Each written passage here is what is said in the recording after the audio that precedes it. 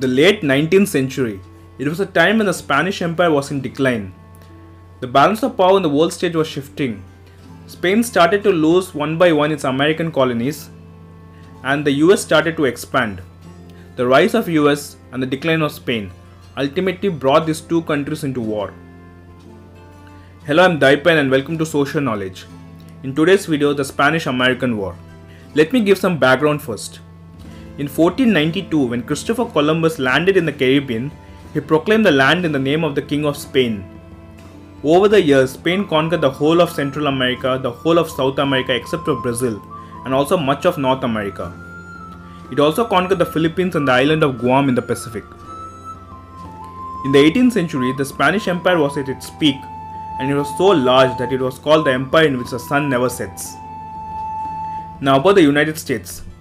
The nation gained its independence from Britain in 1776. The US started to work on growing its economy and its westward expansion. The US expanded very rapidly. It gained the Louisiana province from the French in 1803, the Florida province from Spain in 1819. Then it had a war with Mexico between 1846 to 1848. It gained Mexico's northern parts, and the Gadsden Purchase of 1854, the US formed the country as we know today. During the time of the rise of Napoleon Bonaparte in France in early 19th century, Spain had been an ally of France, but in 1808, Napoleon invaded Spain and quickly defeated its weakened military. The King of Spain, Ferdinand VII, was held captive by Napoleon, and Napoleon installed his own brother Joseph Bonaparte into the throne of Spain. The defeat against France and the oppressive attitude of Spanish authorities in Spain's American colonies provoked the wars of independence in the entire Spanish America. One by one, from Mexico to every Latin American country gained its independence. Finally, by 1833, Spain lost all of its American colonies. It only had Cuba, Puerto Rico in the Caribbean,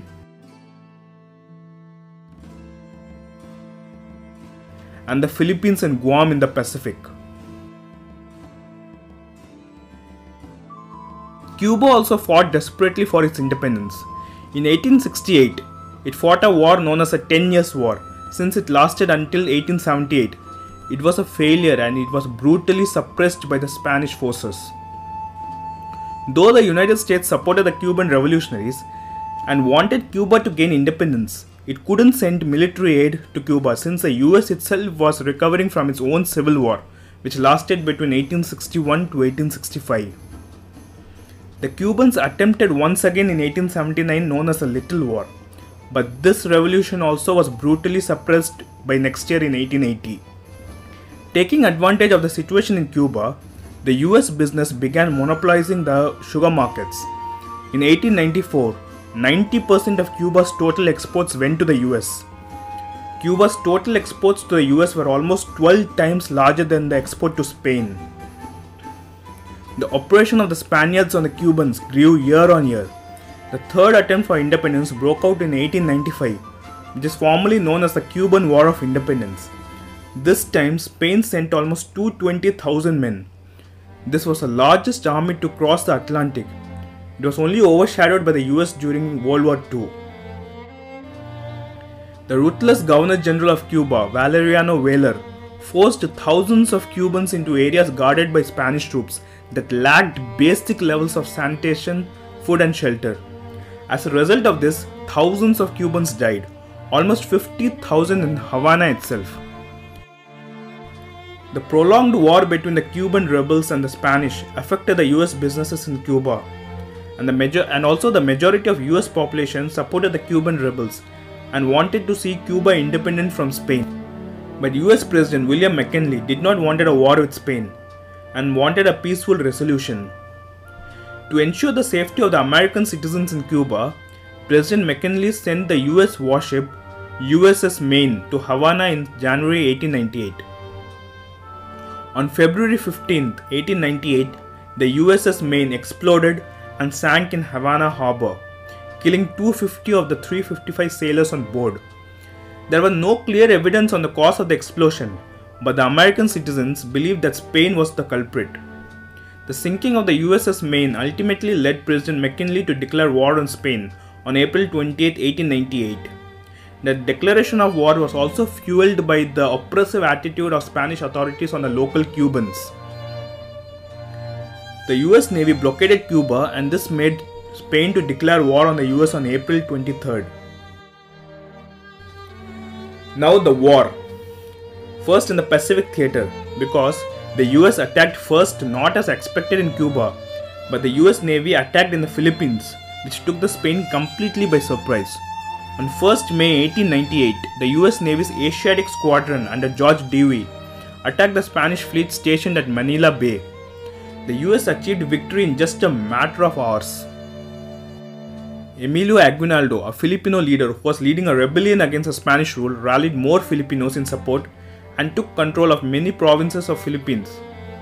On June 12th, Aguinaldo proclaimed the independence of the Philippines.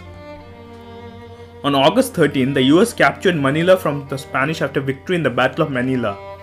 But instead of handing over the city to the local Filipinos, the US itself took control of the city. This action ended the Filipino-American collaboration, and it ultimately led to the Philippine-American War the next year in 1899. We will discuss about the Philippine-American War in the next video. On 20th June 1898, the island of Guam was captured by Captain Henry Glass. The capture of Guam was a bloodless conflict, and the Spanish troops surrendered without a fight. This brought an end to the Pacific theater of the Spanish-American War. Now let's see in the Caribbean. On May 12, 1898, the US Navy blockaded the island of Puerto Rico, and on July 25th, 1,300 US troops under General Nelson Miles landed off the coast of Guanica. After a few battles, on August 13, 1898, the Spaniards surrendered Puerto Rico to the US, and Puerto Rico came under the control of the United States. In Cuba, on June 6th, the battle was fought in the Guantanamo Bay.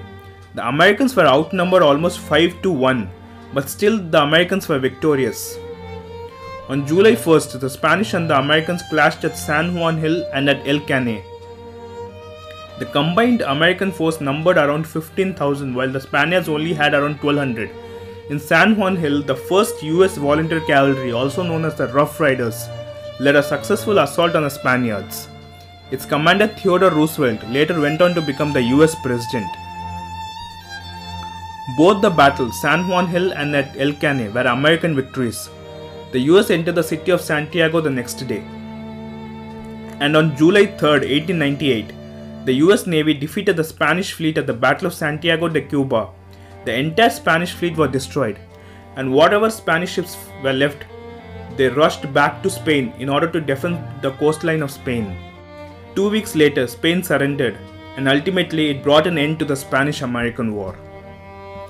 After 2 months of negotiations, the Treaty of Paris was signed on December 10, 1898 in Paris. The US gained Spain's colonies of the Philippines, Puerto Rico and Guam, and Cuba became a US protectorate until 1902. The Spanish-American War lasted only for 16 weeks, between April 21, 1898 to August 13, 1898. This war marked the rise of the United States in world affairs. Spain lost its last remaining colonies and brought an end to the once mighty Spanish Empire. So this was the video on the Spanish-American War. Thank you for watching. Please like and share the video, and do subscribe to the channel.